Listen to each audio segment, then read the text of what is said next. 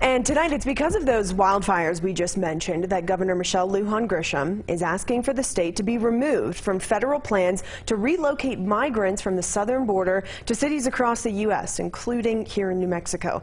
The governor sent a letter to the U.S. Department of Homeland Security today. She asks leaders to hold off on the plans here because our resources are already stretched so thin taking care of people affected by wildfires. Spencer Schott has more on this request from the governor. So Spencer, what did you learn today?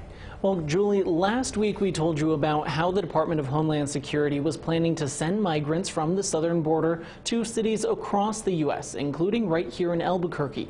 Now, some confirmation of those plans came across today with this new letter from our governor asking the feds to hold off. In her letter, the governor said, "The existing emergency arising from these wildfires has severely taxed the capacity of our state to provide resources to non-New Mexicans, and I cannot allow the government, our governments and communities in the state of New Mexico to shoulder additional burdens falling squarely within the federal government's purview."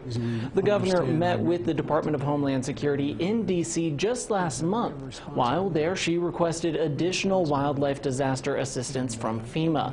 That request was received and approved by President Joe Biden last weekend. While here in New Mexico, he promised the federal government will cover 100% of the cost for emergency protective works and debris removal. But it will take an act from Congress to actually make that happen. Now, despite that detail, he had this to say about our governor while he was here.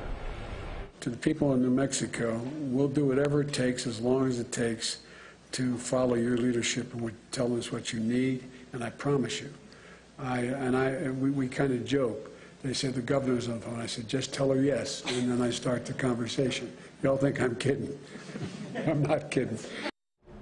Now, Governor Lujan Grisham says she is very appreciative of the president's commitment to supporting our state's wildfire response and recovery, but she will continue to voice her concerns with the federal officials about this new DHS plan. Now, this new federal plan we're talking about would, like I said, transfer migrants and asylum seekers to U.S. cities as a way to help out with overcrowding at the border.